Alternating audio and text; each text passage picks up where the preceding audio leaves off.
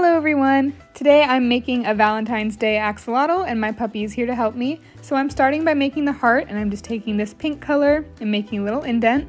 And then this is the body and the face, so this is a very light pink, and I added on a tail. And then this is the color I'm using for the tail frills and the head frills. I made 6 of these dark pink balls, 1 for each of the head frills. There's 3 on each side. And then I added the heart onto the center, and then added 4 little hands, feet, and a little face. I made 2 of these guys, and this is how they turned out. And then I let Akira give his opinion. Okay, what do you think? He loves it.